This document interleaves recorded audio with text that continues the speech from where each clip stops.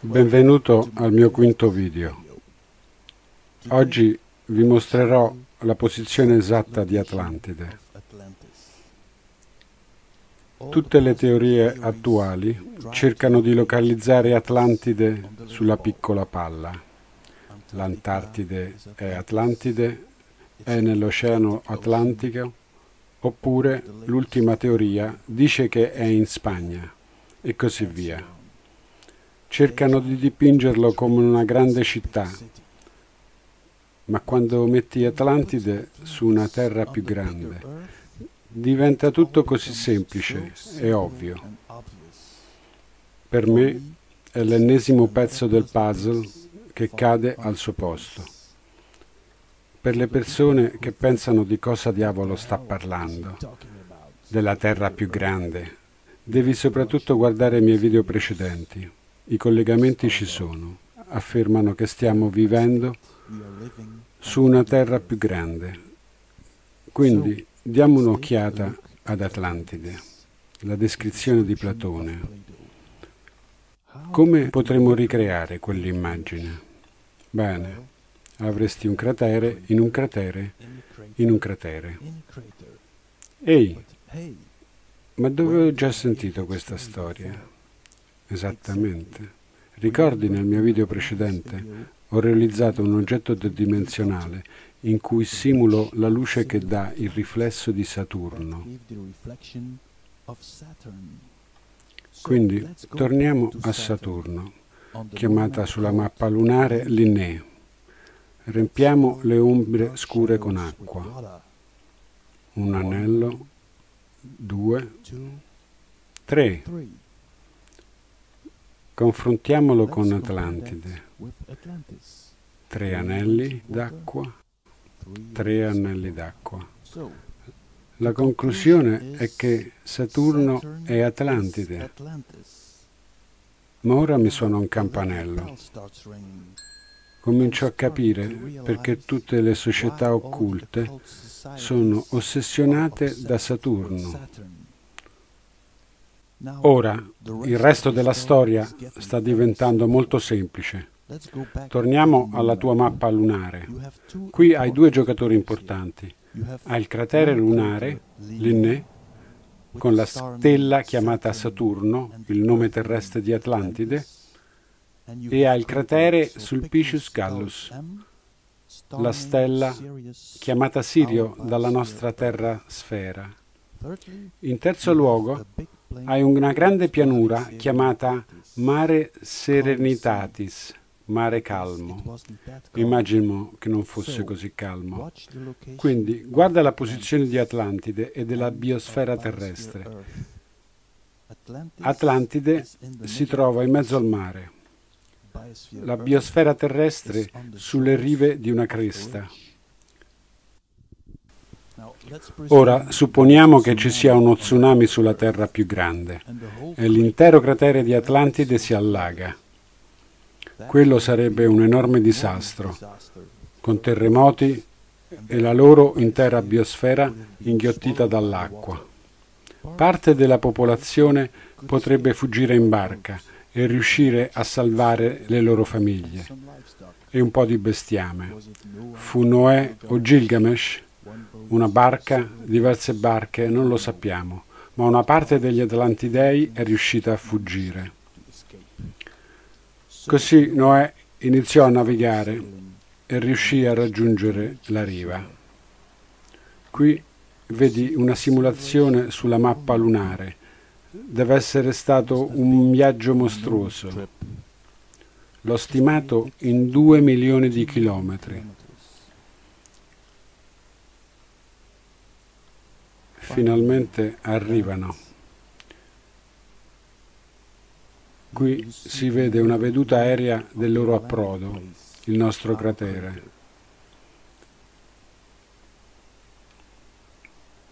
Alla fine sbarcarono sul monte Ararat, una montagna vicino al cratere Terra.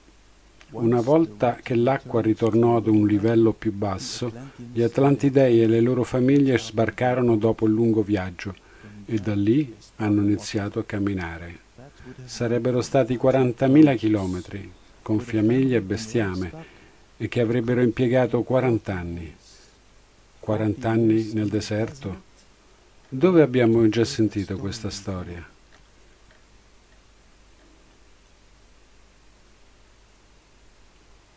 Guarda la posizione della Terra maggiore, è molto vicina alla riva.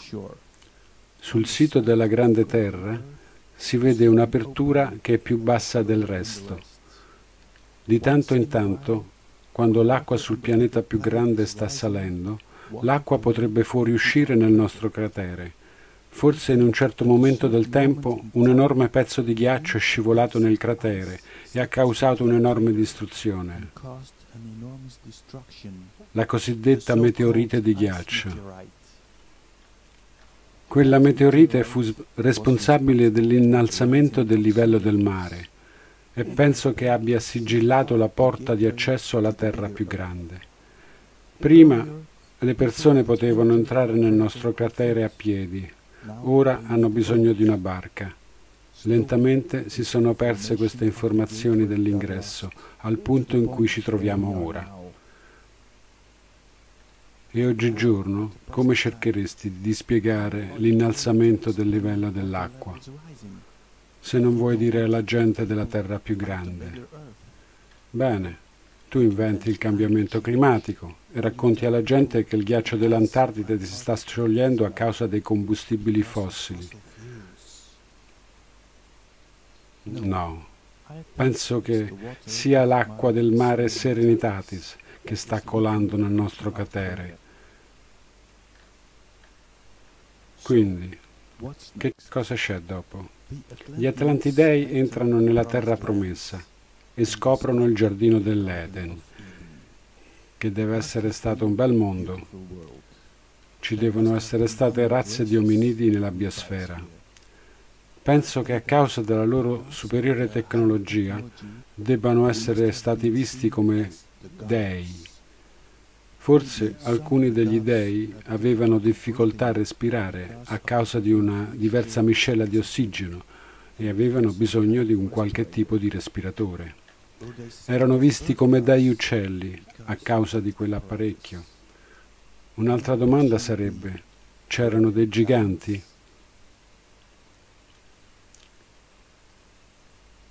Naturalmente. Questa è una bestemmia per la scienza tradizionale. C'era c'era l'Homo sapiens in giro? Non lo so. Farò un'altra improvvisazione. È puramente speculativa. Non prenderla per scontata. Eccoci. Gli dei di Atlantide vietano alla loro gente di fare sesso con gli ominidi, ma pochi angeli caduti disobbedirono e dall'incrocio degli Atlantidei e gli ominidi nacque l'Homo sapiens. A causa di questo, Adamo ed Eva furono scacciati dal paradiso, dal giardino dell'Eden, e dovettero lasciare la terra più grande.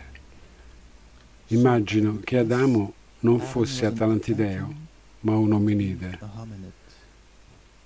Quindi, se stai cercando l'anello mancante nella storia evolutiva, non lo troverai. Ciao ciao Darwin. Questa è blasfemia. Così gli dei iniziarono a ricostruire il loro mondo e costruirono le strutture megalitiche, magari con una tecnologia avanzata, perché ancora non sappiamo come hanno tagliato quelle pietre gigantesche. Questa tecnologia potrebbe essere stata messa in speciali scatole protettive più tardi, quando gli dei si estinsero o se ne andarono di nuovo. C'era una lotta per la tecnologia lasciata dagli dei, con l'intera storia dell'Arca dell'Alleanza. Questa storia, ovviamente, è così assurda e di punto in bianco i massoni hanno deciso di costruire una replica.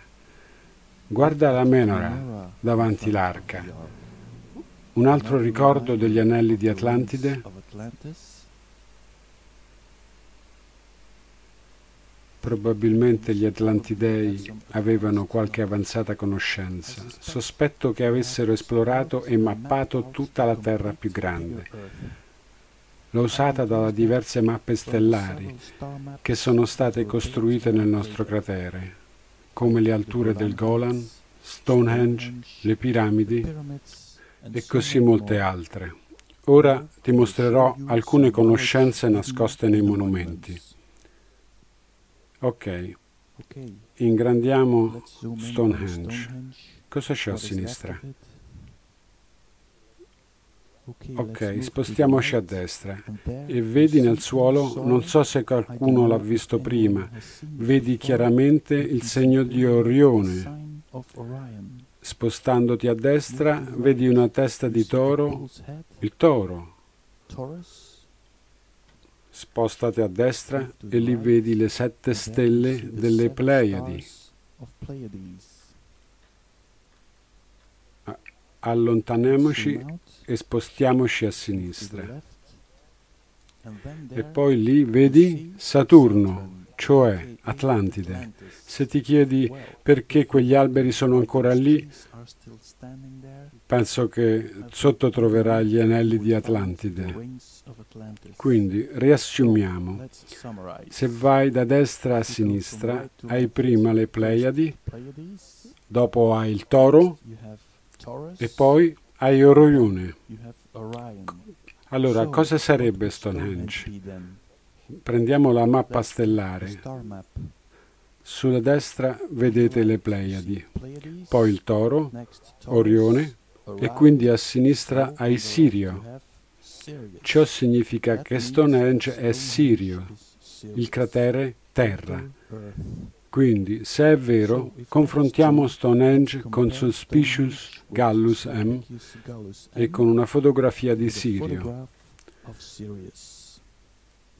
Purtroppo non è rimasto molto di Stonehenge, ma fortunatamente c'è ancora un vecchio disegno. Guardiamolo bene. Direi che bingo. Confrontiamolo. Qui vedi il cerchio al centro della fotografia, le pietre e Stonehenge. Poi vedi le 2 tacche sulla fotografia di Sirio e i 2 cerchi su Stonehenge. E ora il più importante, l'ingresso. Come sulla fotografia di Sirio e qui su Stonehenge si vede l'ingresso. Queste sono le informazioni che i nostri antenati hanno messo nei monumenti. Ora capisci perché stanno distruggendo questi edifici. Esattamente sul punto dell'ingresso hanno costruito una strada. Ok, facciamo un altro esempio sulla mappa stellare. Ho trovato una coincidenza molto strana quando ho confrontato Marte con Silbury Hill. Ok, ingrandiamo, guardiamo esattamente la stessa proporzione, capovolgiamolo, uno è un cratere, l'altra è una montagna, e guarda la linea nera simile a un serpente in fondo all'edificio.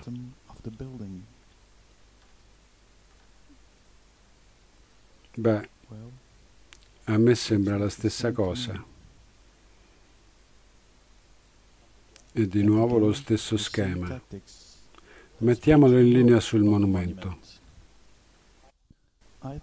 Penso che i nostri antenati abbiano costruito miniature di certi luoghi della Terra più grande. Andiamo in Egitto adesso, alle piramidi. Probabilmente tutti conoscono il legame tra le 3 stelle di Orione e le piramidi. Ma sapevi che la gente pensa che la Sfinge potrebbe non essere un leone, ma un cane, Anubis? Ok, guardiamo le costellazioni stellari. Hai Orione e accanto ad esso hai il cane maggiore, il grosso cane. Quindi, se guardi la costellazione delle stelle, vedi che Sirio è al petto dell'oscurità. Ora, supponiamo che la Sfinge sia un'oscurità, quindi deve esserci qualcosa nel petto della Sfinge. Qui, vedete, c'è un'apertura sulla testa della Sfinge e un presunto ragazzo di nome George A. Reisner ha scoperto delle stanze vuote nella Sfinge. Beh, questo non mi sorprende e non mi sorprenderebbe neanche se ce lo stavano nascondendo. Ok, è tutto per questo video. Spero vi sia piaciuto. Conclusione: Atlantide è Saturno e questa è la ragione per cui tutta la scienza occulta ha una connessione con Saturno. Vorrei terminare con le parole di Thoth e delle tavole di smeraldo. Ci vediamo alla prossima. Thoth, re sacerdote di Atlantis e dell'antico Egitto, era l'arroganza e la brama di potere degli antichi atlanteani che ha portato alla loro scomparsa. Hanno evocato esseri dal basso, con la brama di potere, e questi esseri, una volta nel nostro regno,